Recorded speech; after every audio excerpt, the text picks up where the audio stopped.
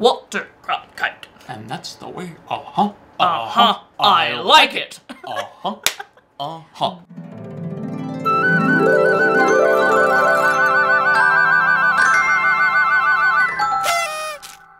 Welcome back to Every Disney Movie Ever. My name is Jess, and I'm watching Every Disney Movie Ever. Today, I'm going to talk about the kids who knew too much, and I have ERIK! Yay! This is my brother. And you didn't know that. Well, if you watch my vlogs, you did know that. But this is my brother. I love him. He's here for the kids who knew too much. The week celebration's going great. The month celebration is going great. And to start out, just like with every other guest, I'm going to ask you a couple questions. First question is, what's your favorite Disney movie? My favorite Disney movie is probably going to be a bit of a shock, but I have always enjoyed Big Hero 6. Great answer. I love Big Hero 6. Henry Jackman did the soundtrack. You're welcome. What's your favorite Disney song? Oh boy. You know, there are so many favorites, but I always dance when I hear A Friend Like Me. Good choice! Oh my gosh, I'm loving all the answers we've been getting for these questions. The Kids Who Knew Too Much is a 1980 Wonderful World of Disney television release. It's directed by Clouse, cinematography by Jack Whitman, editing by Lloyd Richardson, music by Buddy Baker. It's written by Gail, Hickman, and David E. Boston, based off a book called Whispers in the Gloom by Nicholas Blake. Clouse is best known for Enter the Dragon, Game of Death, The Ultimate Warrior, and Battle Creek Brawl. Jack Whitman was best known for Hawaii Five-0, Tales of the Golden Monkey, The Dukes of Hazzard, and The Amazing Spider-Man. Lloyd Richardson, I covered in the video all about Child of Glass, so if you want to learn about him, the link is in the description. Jess also covered Buddy Baker in the Many Adventures of the Winnie the Pooh video. The link is also in the description. Gail Hickman is best known for The Enforcer, The Flash, and Murphy's Law. David E. Boston is best known for The London Connection and The Milpitus Monster. I had to practice that one a lot. The film stars Sharon, Gless, Daly, Dana Hill, Christopher Holloway, and Kevin King Cooper. Sharon Gless plays Karen, and she's best known for Burn Notice, Cagney and Lacey, and Queer as Folk.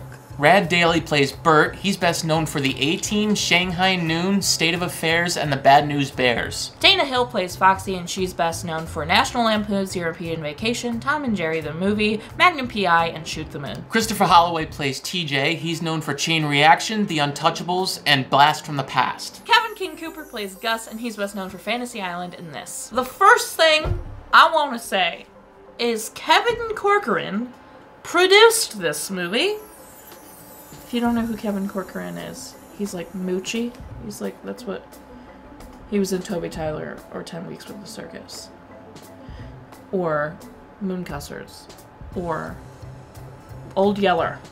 I think the film had an immediate start, meaning like right away we were into the story, which I actually was very into. I love when it's an immediate start, when it's appropriate. And this was appropriate.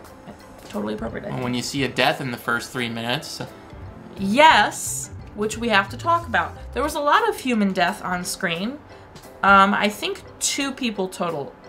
I don't know if we could technically call them dying on screen, because technically they either died in the hospital or died on the way to the hospital in the ambulance, which we didn't see, but we saw them out. We saw them being killed, like someone was injecting them with drugs to overdose them. And this is after The Black Hole, which The Black Hole was the first PG movie for Disney. So I wonder if then on TV they started doing PG films as well. I couldn't find what this film was rated, but there's a lot of like killing and planned assassinations in this movie and corruption and all that kind of stuff. It felt much more adult than it was for kids.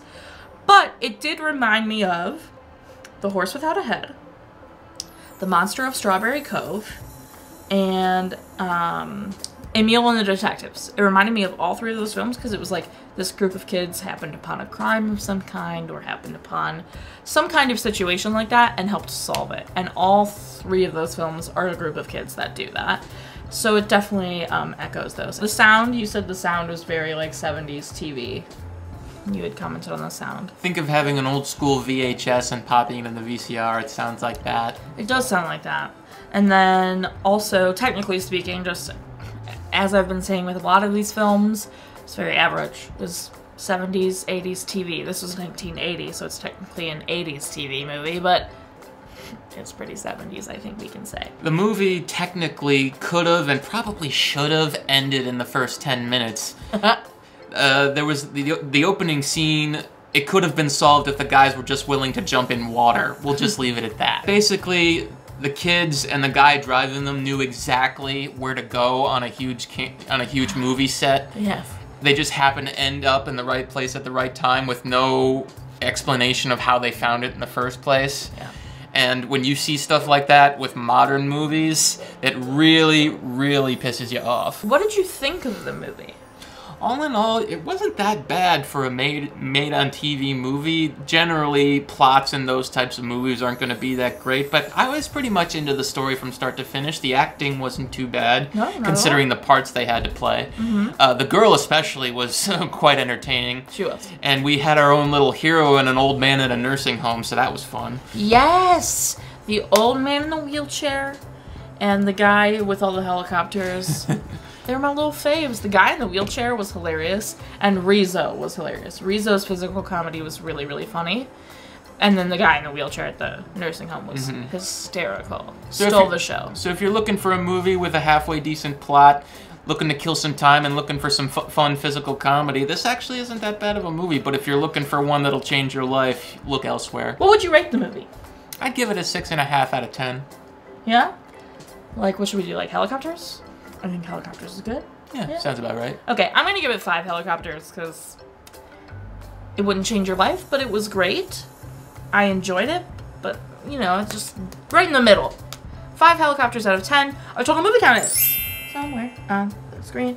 Parent death toll and cry count are still the same. If you want to keep up with what movie I'm watching when, follow me on Instagram or Twitter, and you'll find out what movie I'm watching when. I've been putting out videos every day this week because it is the week celebration. It's been the month celebration.